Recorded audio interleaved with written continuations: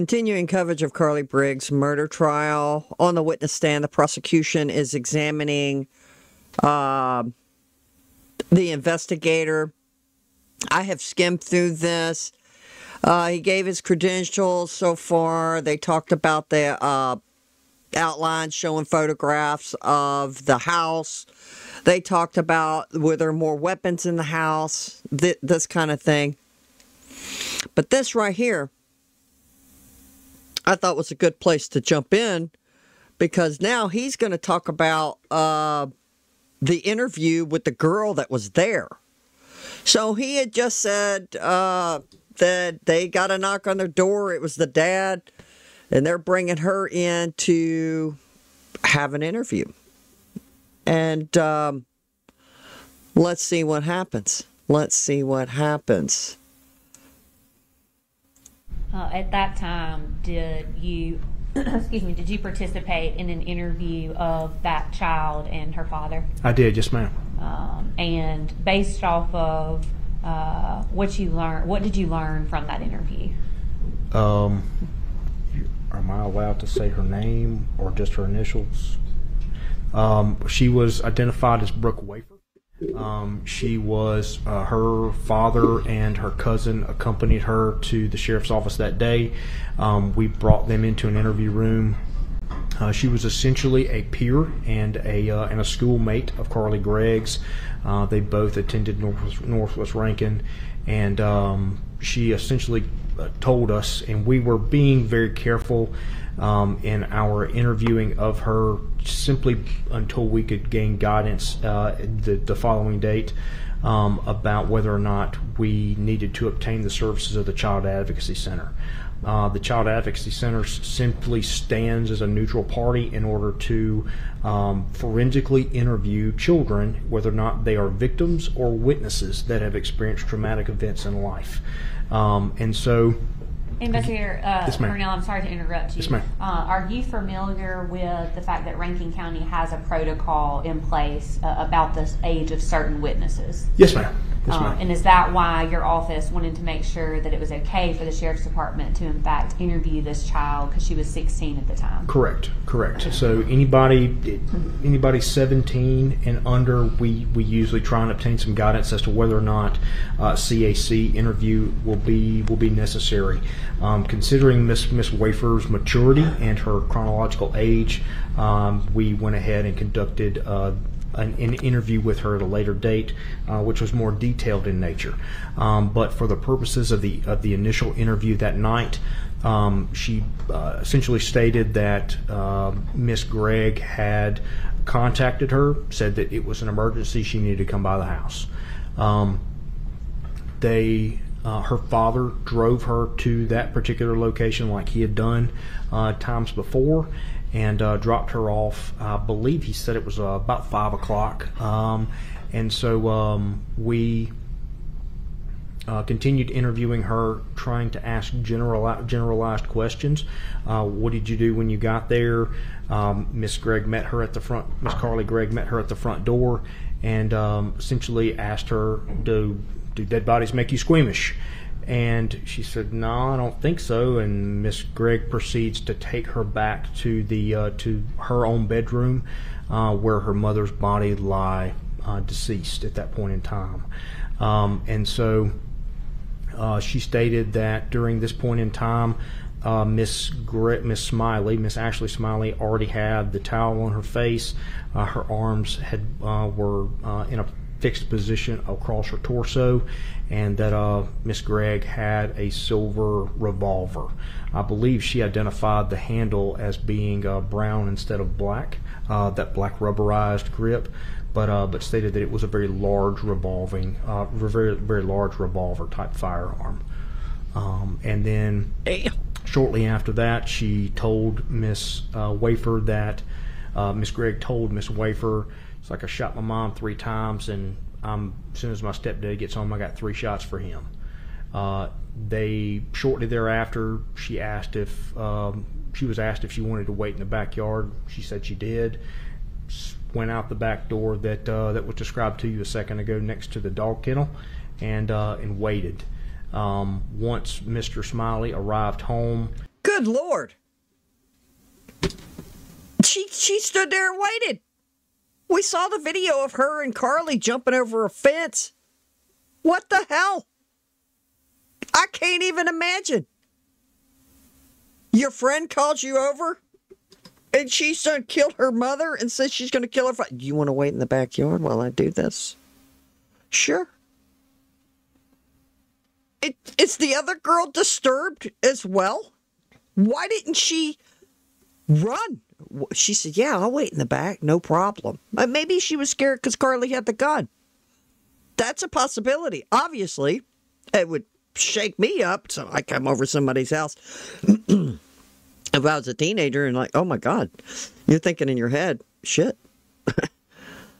But she gets to go to the backyard. Carly's back in the house. Why didn't she run? Run to the neighbors. Call the police. Damn, blame. Well, because she's young, she's a dumbass? Yeah?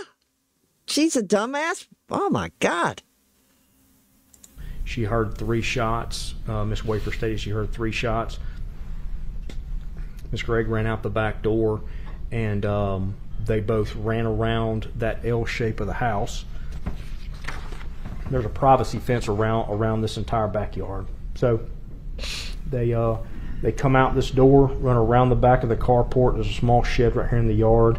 Run out this way, jump the fence, run up the driveway where we later learned that they split off. Miss Wafer went to another friend's house in the neighborhood. Miss Gregg circled back around and went to the Magnolia Point subdivision, which is an adjacent neighborhood to Farmington. After your presence in the interview with Miss Wafer and her father that night, what was your next involvement in this case, if any? So I believe my next involvement was on the 22nd. During that initial interview with Miss Wafer, we learned that there were some. I guess I should back up. So the 22nd. We wanted to try and get a copy of Mr. Smiley's phone. Investigator Cotton had been discussing the case with him, trying to get more information with him due to the traumatic nature of what he experienced. A lot of times in my profession, we see what we would like to call traumatic mind. People experience trauma and essentially resolve it, handle it in different ways. The point being, days after that, things begin to come clear because your mind enters a fight, flight, or freeze type of mode. And so as he began to kind of come out of that, Investigator Cotton had talked with him, talked about getting a forensic extraction of his cell phone in order to figure out whether or not there were any messages, because he had received 2 messages that day from Miss Smiley's phone that didn't seem like her, and so we wanted to obtain copies of those text messages. So on the 22nd, we found out that Mr. Smiley had obtained the camera that was within the garage. We had overlooked it during the initial processing of the scene. He had collected it for us, and I had gone by to our investigator Cotton, collected the SD card from him and provided it to me. So during the initial look at that particular memory card, found that all the videos for the 19th were missing. The file folder was in place along with all the other file folders, which aroused some alarm. And so had deputies Lewis and Hunter, they were helping us canvass the area after Mr. Smiley stated that the camera from the kitchen had been missing. So we recanvassed the neighborhood, canvassed Magnolia Point subdivision, essentially trying to locate this camera that was gone. And during that point in time, I had a memory card reader, a little box you plug in your computer and you can read the little memory sticks or the SD cards. Yeah, and that camera, by the way, was in the refrigerator the whole time, which we found out in day 1 of the stepfather's testimony. And also, I know why they're going over this. Well, they kind of have to, because he was accused of altering or clipping and deleting stuff. I guess they were, I mean, look, in any investigation, they have to rule out everything. Was he complacent with her in doing this and setting this up? Probably they don't know what they're doing. Well, we just found this camera. They didn't see it in the garage. They didn't know to search the refrigerator. I guess who would have thought to search refrigerator, and it's behind a bunch of waters in the back of the refrigerator. But he was clearly upset. If y'all go back and watch his testimony on day one, the stepfather, he was annoyed with them, obviously, because they were accusing him of things. But I guess not everybody's savvy in watching crime TV or crime shows in general, that the family members are the first ones to get looked at. That's just a given, right? I guess he didn't realize that. He should have said, man, they're just going to think I did this. Oh, well, suck it to me. Let's get over it. But he was annoyed by it. Anyway. Plugged it in, found what I found, and found the videos missing. Went back to the residence with Deputies Lewis and Hunter for the purposes of having their body camera to essentially provide some accountability and some transparency to the situation.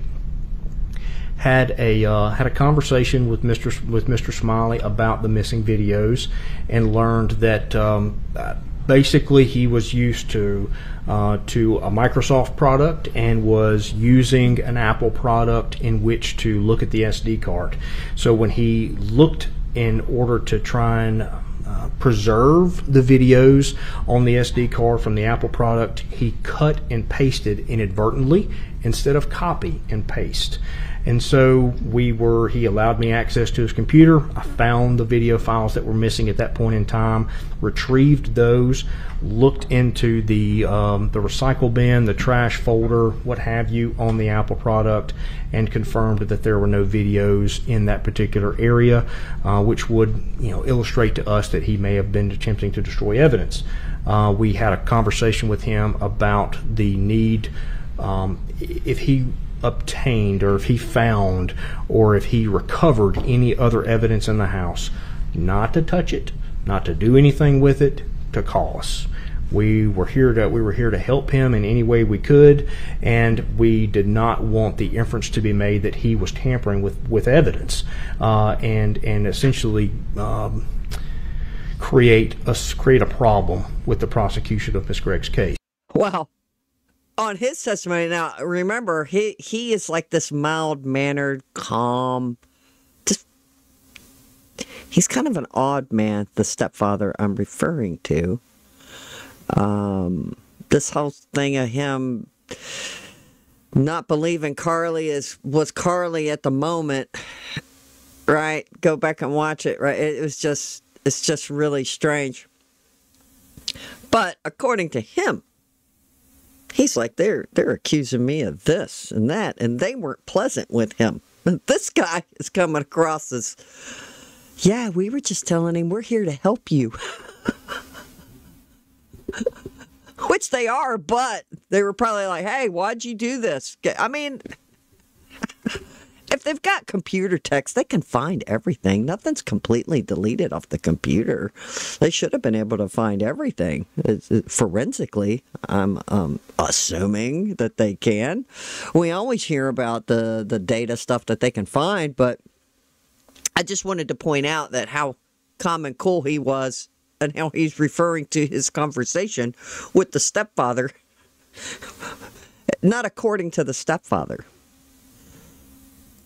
And so he was very understanding of that particular point.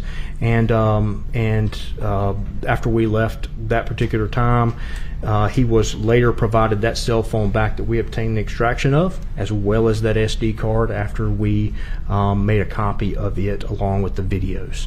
That was my involvement on the 22nd. We would later go back and do the more detailed interview with Miss Wafer at her parents' house in the Castlewood subdivision. That's what I want to know. I want to ask you about the conversation with Heath Smiley about the tampering with physical evidence. Did you ever tell him that you were going to charge him with a crime? No, ma'am. The inference that I wanted him to understand is that he was a victim of a crime. He, was essentially, he had just lost his wife, a stepdaughter that he had essentially spent a good deal of time with over the past several years, had essentially been fighting for in an embattled custody chancery court issue, and he essentially looked at her like a daughter. And to have this happen to him, we were very understanding in the situation that he was in, but at the same time, we don't want to create problems where there aren't any. We would much rather the victims of the complaints in these situations just leave the evidence alone, call us, hey, look, I found X, Y, and Z. Can you come pick it up, collect it? Not a problem. We'll take care of it. That essentially puts the onus on us.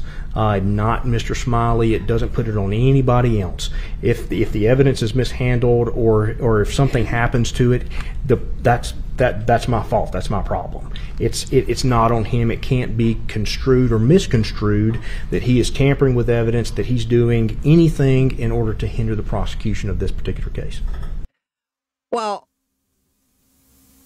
and in his testimony, in the stepfather's testimony, he was asked had he seen the footage of inside the house, and he said no.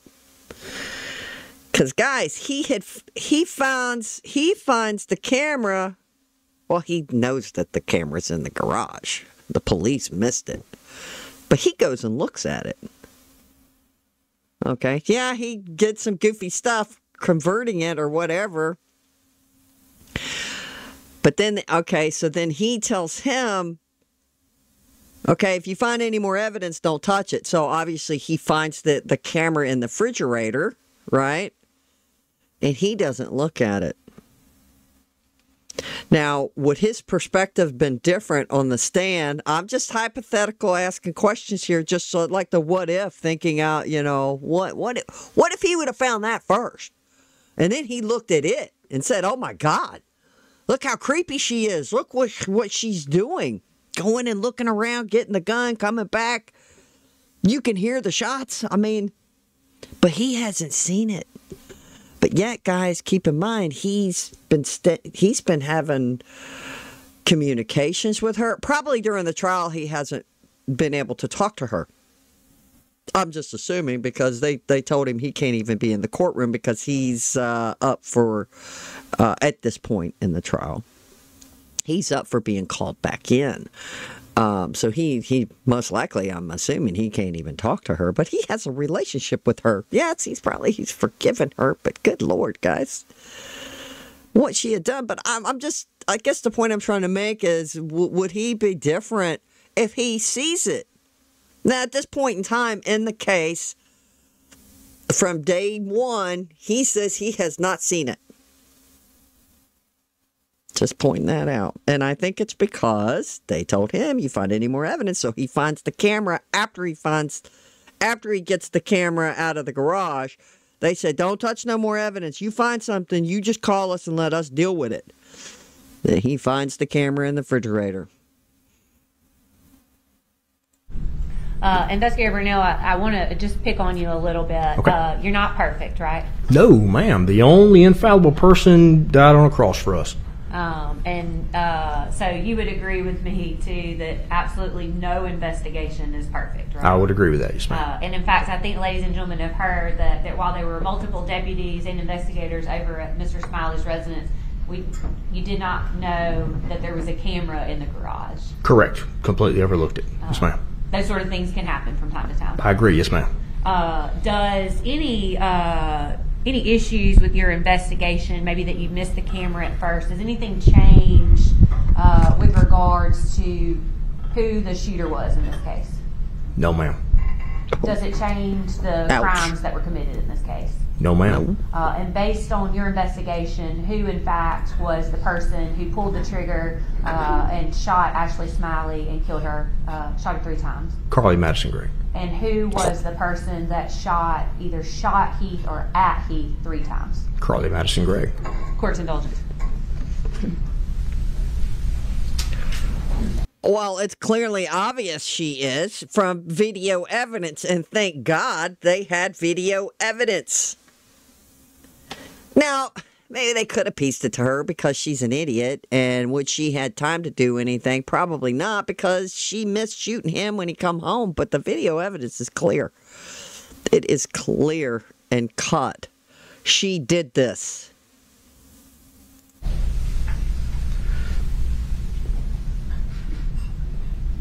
She's not upset today, guys. She was upset on day 2. Okay. Here comes the defense. Ladies and gentlemen of the jury, let's go ahead and take our they're going to take a break, and then we're going to get right back to We'll it. take about 15-minute break. It's the defense's turn to cross-examine the officer, Brudell, I believe that's his name.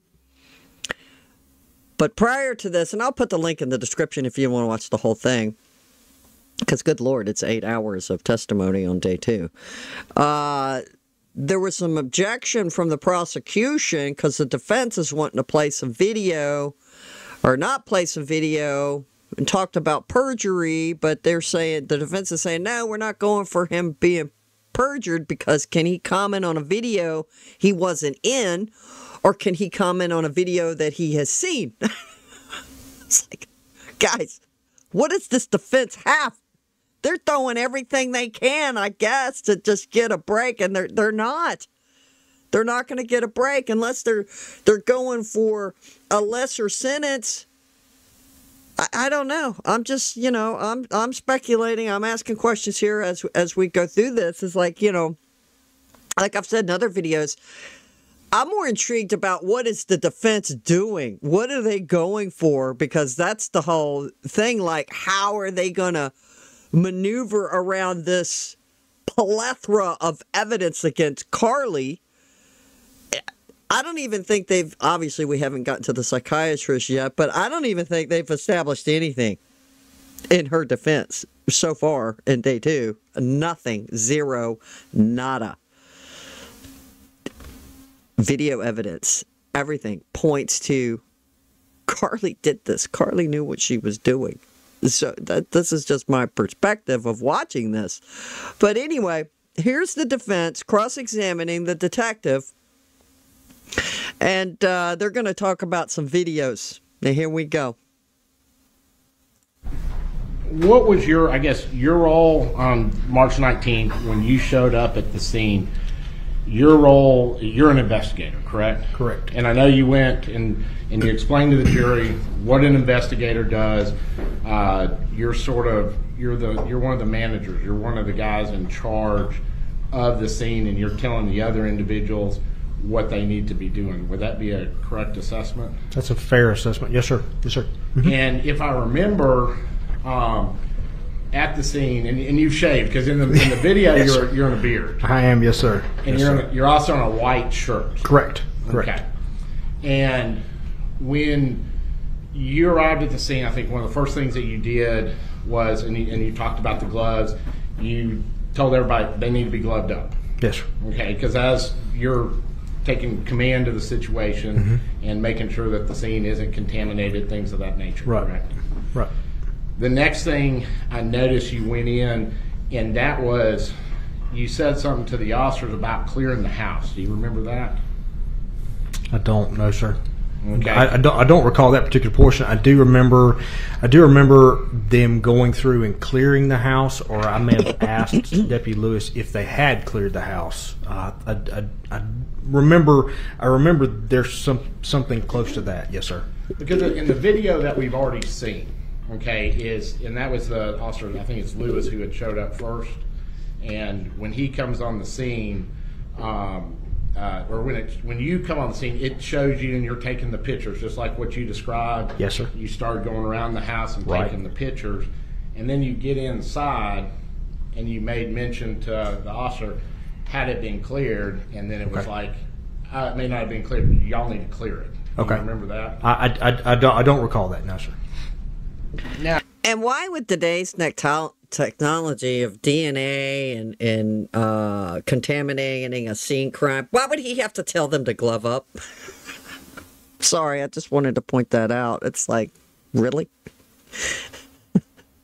Now, I noticed some of the officers, if y'all were paying attention to the footage, that they didn't have gloves on. And I was like, well, why don't they have gloves on? When I was watching some of it. Look, and I'm not an expert. That blame. I know everybody's watched Forensic Files and went for what? 17 years. Forensic Files was really amazing and taught us a lot about DNA, crime scenes. Either a criminal will leave evidence, or if they didn't leave evidence, they take evidence with them. They usually always get their guy, sometimes, because of the forensics. But why would he have to tell them to do that? Just saying. it also, there was another individual that showed up, and he was in a blue shirt, okay? And I think that's Officer or Investigator Cotton. Did he have glasses on? Yes. Yes, sir. Yes, sir. Yes, sir. And you made mention to Cotton that this was his case, and you were there Right. to assist him. Correct. Because you would not be the main investigator on this case. You're sort of an assistant investigator, is what I gather. Correct. So on this particular night, he was the after-hours investigator on call, and so any incidents or what have you that the sheriff's office that required an investigator from the sheriff's office to respond to a scene or handle any of those kinds of things, we usually go on call about. It depends on people's vacations and time off and stuff like that, but relatively about every 9 to 11 days. We will rotate on and off that particular call schedule. This happened to be his particular night on call, so the duty as the primary investigator was his. I was simply there to, for lack of a better term, accommodate him, assist him, do whatever I could to make his job as the primary investigator just a little bit easier.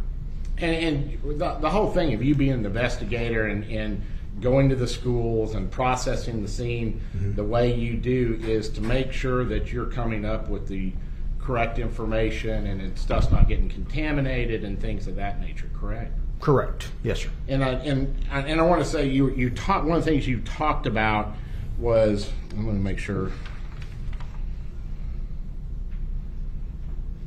It was the journal, I guess the crime scene journal. Or what did you call it when the people coming in and out of the house? It's a crime scene log. Crime scene Yes, log. sir. Yes, sir. Mm-hmm. And in the video, it shows you, and I think it was Deputy Rayburn. You told him to start marking, who's coming in, who's coming out of the scene, things of that nature. And he had a little memo book. It looked like some sort of notebook, and he was writing down who was present, what they were doing, things of that nature. And it looked like whenever somebody was going in, he was writing it down. Would that have been his job? I remember getting on scene and then going back to my car, and I'm recalling this not only from my report but also from Deputy Lewis's body camera. I get a crime scene log out of the back of my Expedition, and I give it to him, and that was his duty at that point in time. If he had delegated it, he did delegate it off to Deputy Rayburn. But you're correct in that. I essentially gave him that responsibility. Right. And what happens is you have a whole bunch of stuff that's going on right there, and you're telling this person to do this. Yes, sir. And because I think you were doing, because you got gloved up. Correct. The video shows you getting gloved up, and you did that before you went in the house. So you're okay outside when you're taking the pictures, and you put the gloves on, went inside. Yes, sir.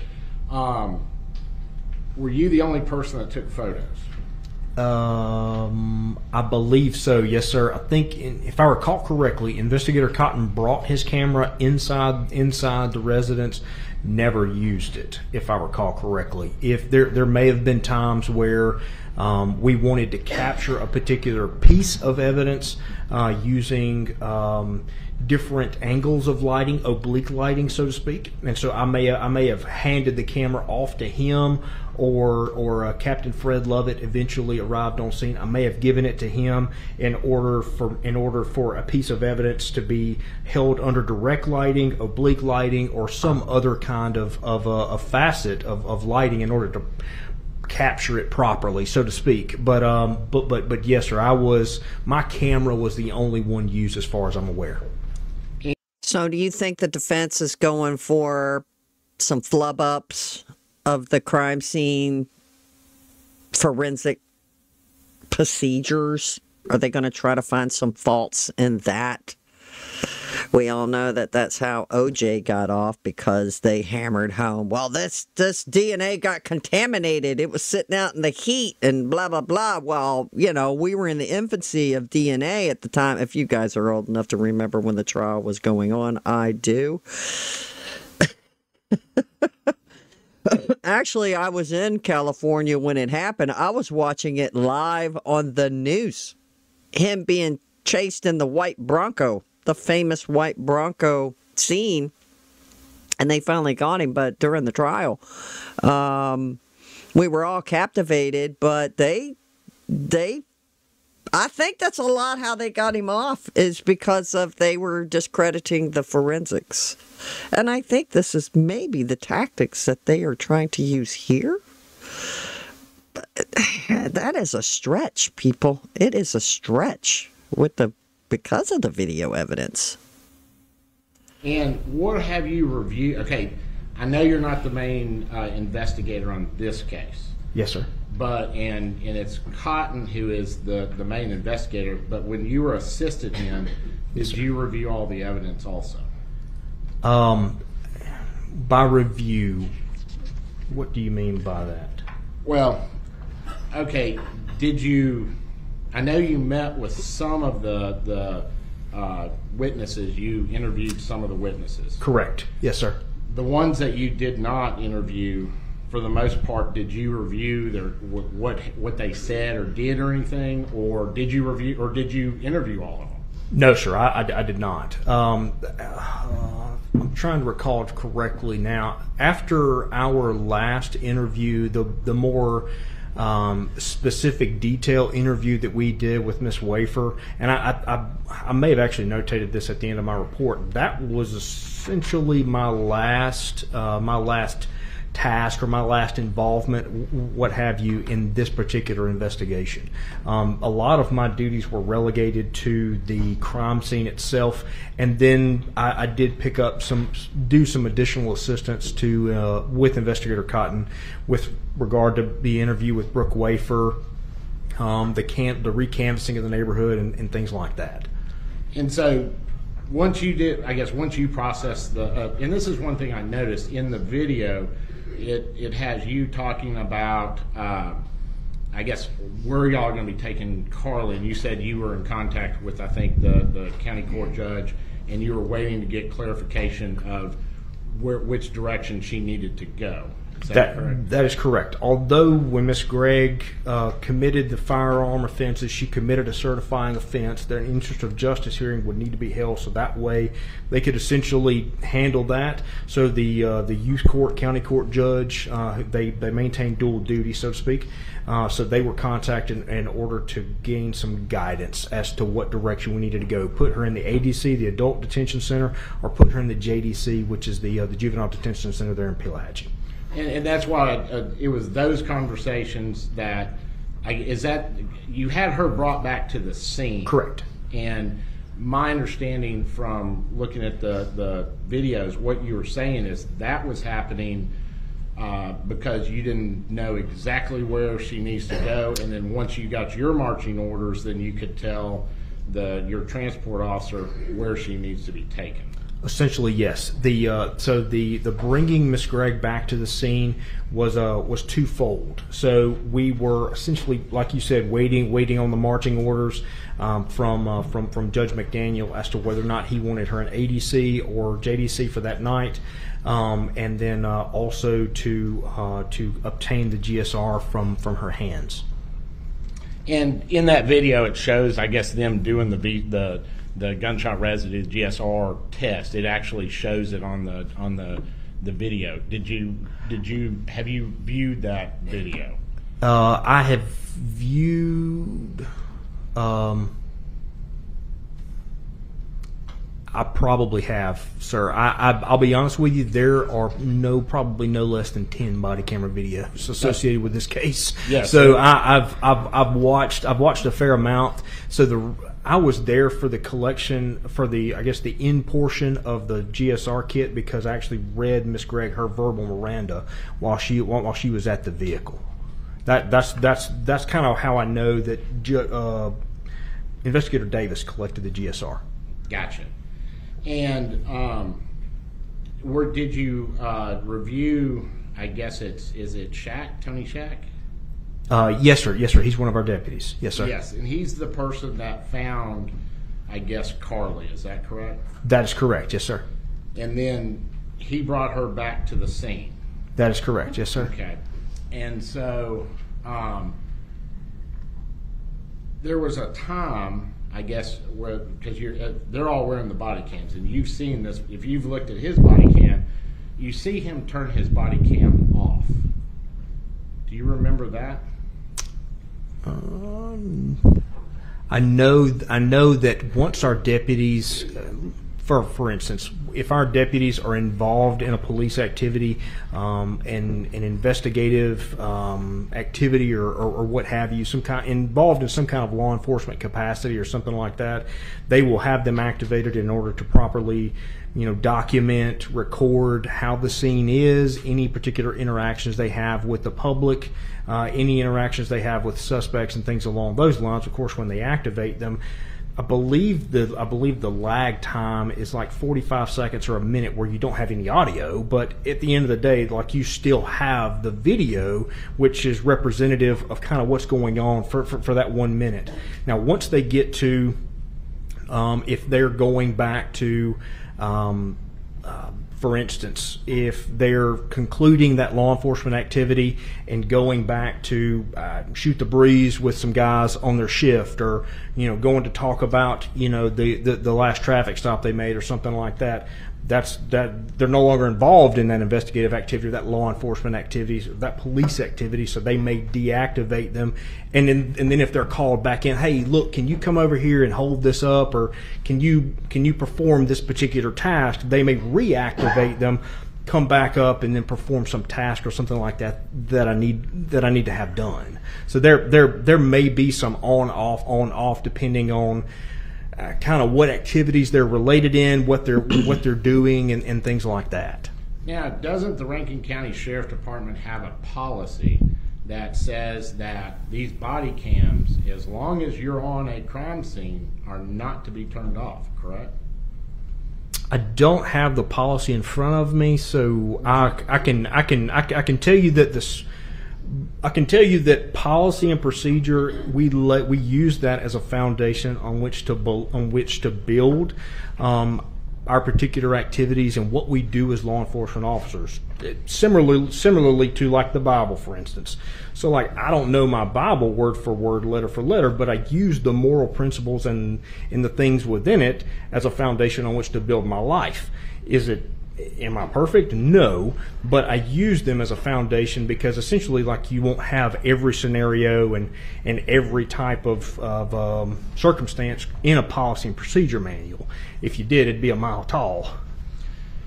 So in day one, when they had the officer who had the body cam, I forgot what his name was. Anyway, maybe it was Lewis Hunter, or was it Hunter? Anyway, I suspected the questioning from the defense was about the body cam and if he turned it off. I even said it in my comments. Now it's just triggering my mind because I was listening to him cross-examine that officer that had the body cam, the significance of the cam when he got on the scene, and the father was just in terror. It was quite compelling, by the way. It was disturbing listening to him scream in agony. But my thought is where was this questioning going from the defense that day one?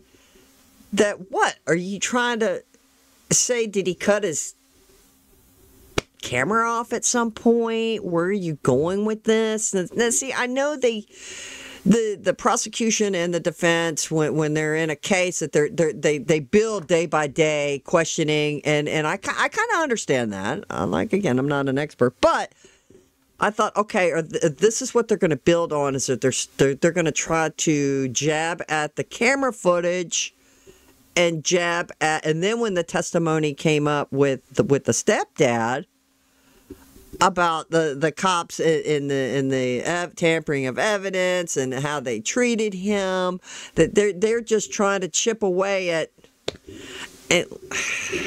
that.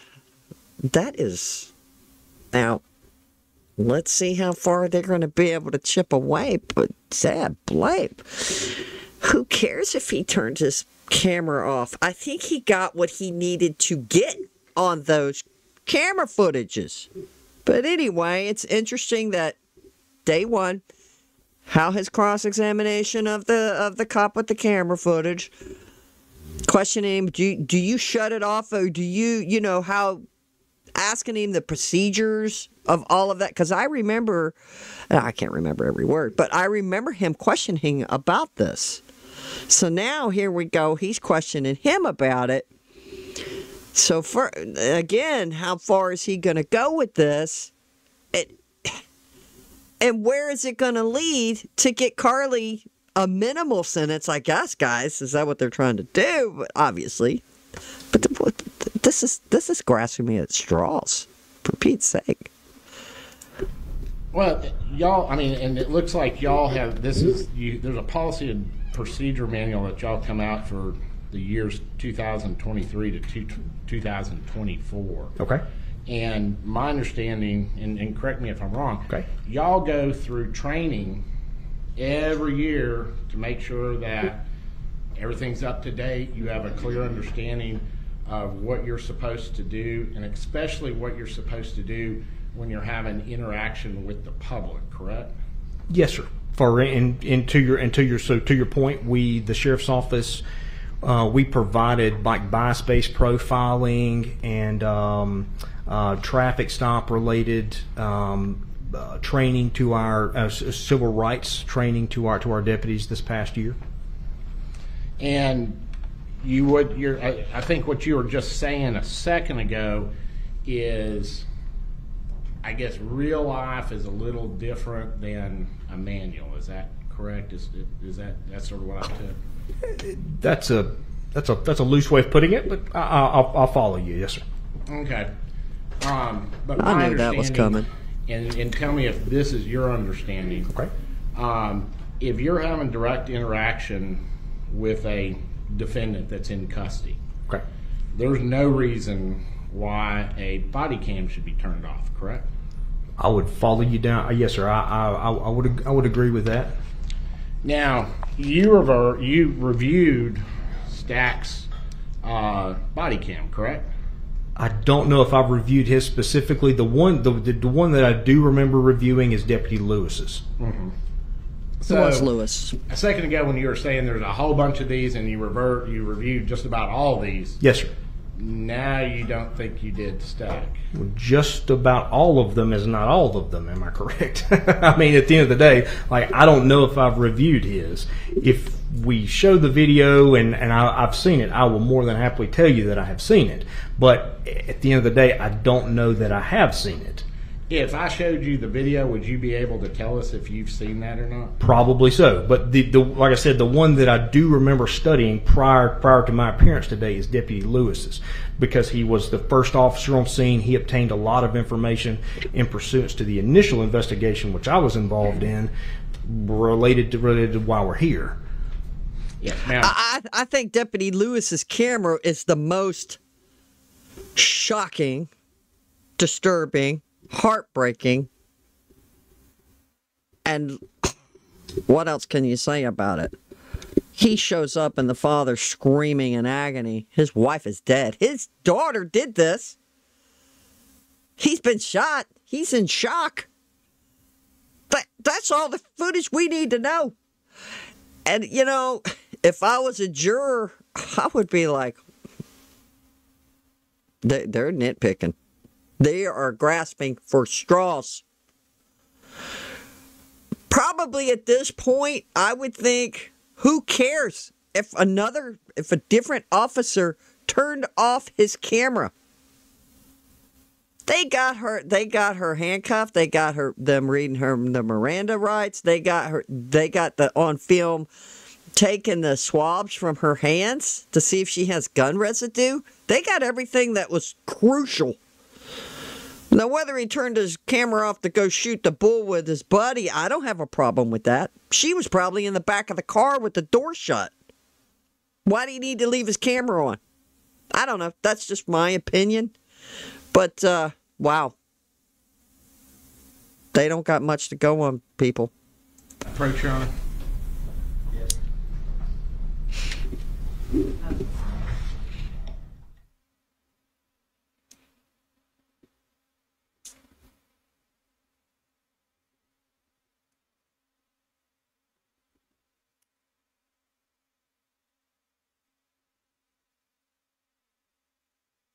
You know, she was taking notes. Wow. That's showing she's not insane. She's not crazy. She's taking notes. She's actually paying attention to what's going on. And they established how intelligent, and well, I don't know about intelligence, but she's good book smart. She's great at math. She made A's. She's an excellent student. Never had signs of anger or hurting somebody or hurting animals, this kind of stuff. They've laid that foundation down at day one. I can't wait to get to the psychiatrist. What are they going to say? And do they have one for each side? I don't know. I'm still diving into this. But this is going to be one of those cases I think that people will be looking back on, and even in other cases, if another teen, God forbid, kills their parent, you know, they'll be referring to this case too. And those are the grandparents, by the way. My God. Why are they... I guess they're standing by her. I don't know. I don't know the backstory on the grandparents, but them sitting right there and has to look at her and hear this testimony. Guys, I don't know how I would feel about that. I don't know. I think I'd be sitting on the side of the prosecution. I'll be honest. I don't know. It's crazy.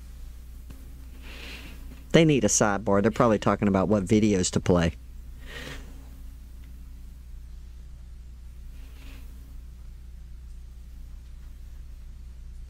And why do they need to play the video again? They done played that whole video on day one when Lewis was on the stand. Oh, and the jury will get to see him again if they want. They're going to get all that evidence taken back there with them.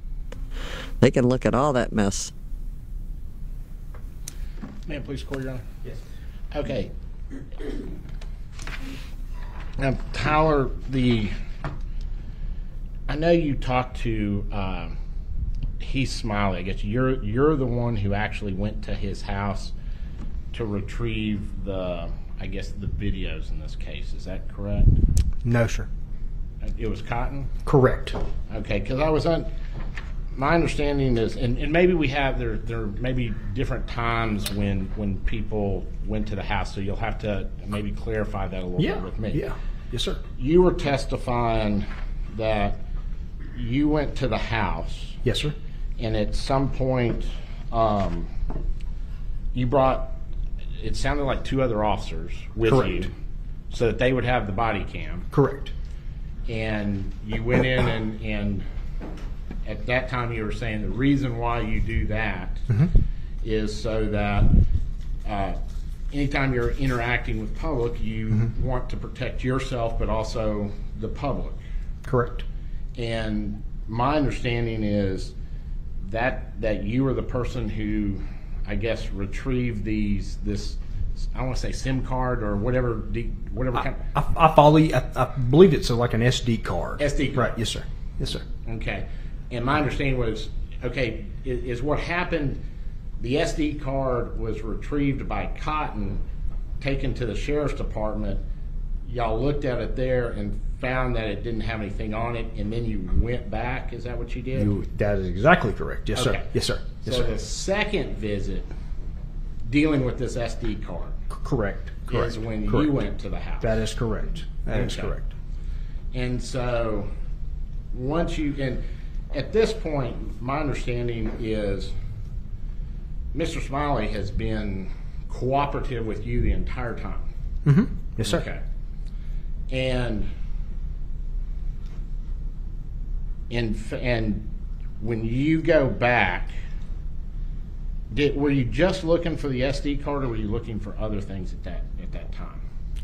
When I went back and talked to Mr. Smiley, essentially what I was trying to figure out was where all the videos from the 19th were. Like what had happened to them. The folder, the system had created a folder for videos for the 19th, but the folder was empty. It contained nothing. And so that seemed to lead me to believe that there had been videos that had been moved, or that videos had been deleted, or something along those lines. That is the purpose in going back and talking to Mr. Smiley. During the course of that interaction with him, we figured out, like I was explaining earlier, that he essentially was not familiar with an Apple product, and that whenever he clicked on the videos or selected the videos, there's a cut. I guess an Apple product does a cut and paste and not a copy and paste like a Microsoft product does. And it seemed like a very innocent mistake or anything or something along those lines. And so we were able to recover the videos for the 19th, and then subsequently provide those. But at the end of the day, I wanted him to understand that, you don't have to do anything. Like if you find a piece of evidence or you think something may be pertinent to our investigation, you don't have to do anything with it. Just let us know. We'll come collect it. We'll come do whatever we have to with it. So that way the inference isn't being made, he's destroying evidence. He's tampering with evidence. He's doing this. He's doing that. So. And I just want to make sure for the record here, at no time was he ever like a suspect in this case at all, correct? If he had told us that, well, yeah, I deleted those videos, or I don't know what happened to them, or something like that, yes, sir, he would have become a suspect. Right, but at no time, he didn't do that, and then Correct. you found out what happened. And Correct. I think, so at no time is he ever a suspect. Was he officially labeled as a suspect? No, sir. Was the purpose in having Person that of interview interest. with him to figure out whether or not he was one? Yes.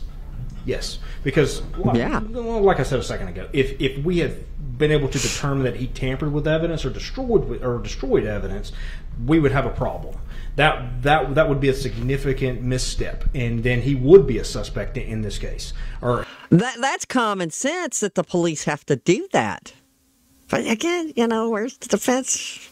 They're trying to go down this rabbit hole of the cops made mistakes. They pointed the finger at him, which, duh. What is the footage cover from the garage? Him pulling up to the house. Yeah, that's significant, I would think.